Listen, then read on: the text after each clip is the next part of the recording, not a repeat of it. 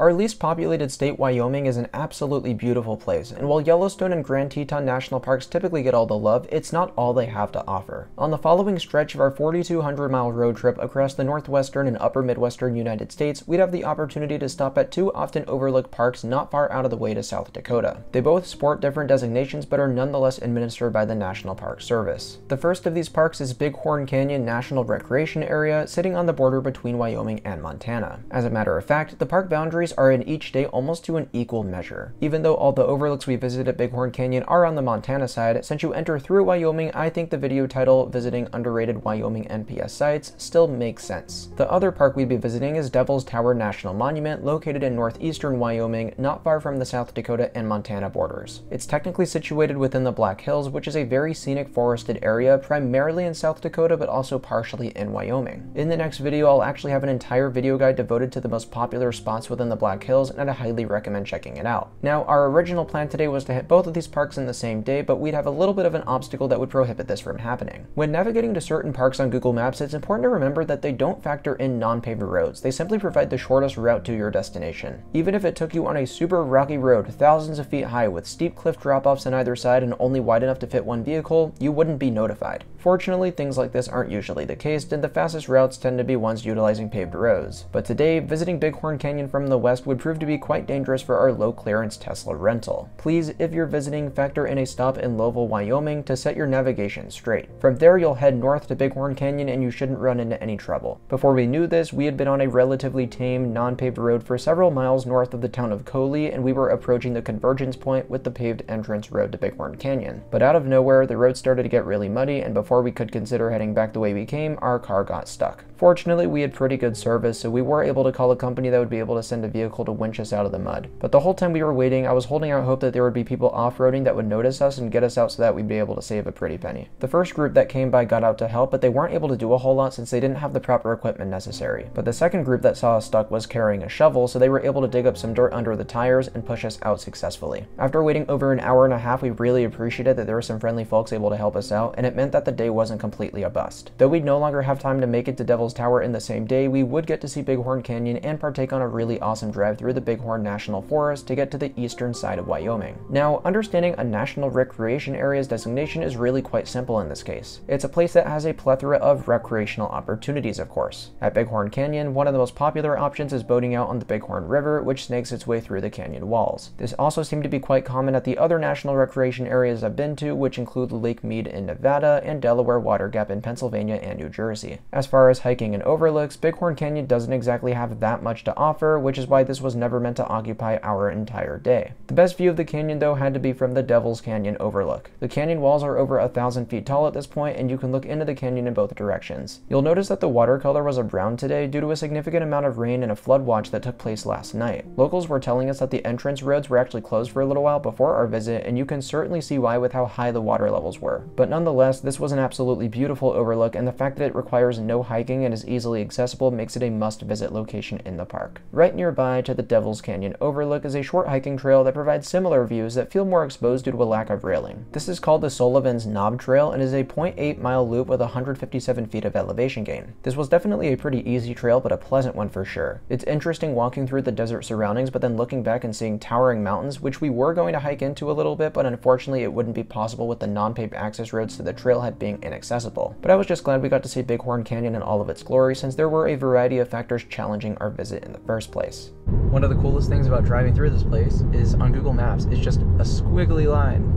The river, it's so cool.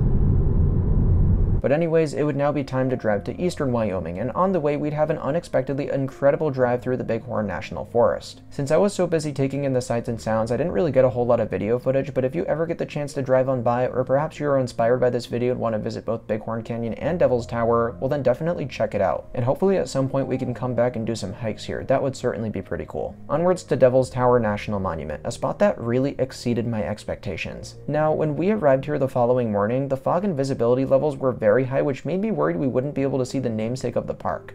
Alright guys, we just got to Devil's Tower National Monument, and take a look at this. We're right next to the tower. If you look up, you cannot see a thing because it is so misty and you cannot see it. There should be a giant tower right there, so we're gonna wait it out. Hopefully it clears up a little bit. But after arriving and walking the 1.7-mile loop around Devil's Tower, we had an incredible stroke of luck and the tower started to reveal itself. So what is it and where did it come from? Well, Devil's Tower is a butte composed of igneous rock. The basalt making up the tower are some of the most impressive I've ever seen. Like all other basalt, it forms when fast-flowing lava cools rapidly on the Earth's surface. Though this particular formation is such a unique and impressive case of igneous rock that it was established as the first national monument in 1906. The views you get making your way around the trail, which circles the perimeter of the tower, are absolutely spectacular. Not only of Devil's Tower itself, but another thing about the park that surprised me were the views you get looking out over the Black Hills. It's really beautiful in this area, and the moody atmosphere caused by the fog the first lap around felt quite magical. Another feature of the park I was thrilled about was the Prairie Dog Town. These are areas where prairie dogs dig up holes and create their own underground maze. Prairie dogs are so amazing because they dig up these holes and they have this whole like underground network and they just pop up everywhere. Not to mention the amazing view of Devil's Tower. This is a can't miss. This would be the first time my brother and I ever saw a prairie dog, and as we'd soon find out, they're very common in the Dakotas, so we'd definitely be seeing them again. Here you can see where they are in the United States. So we're here in this corner right on the South Dakota border.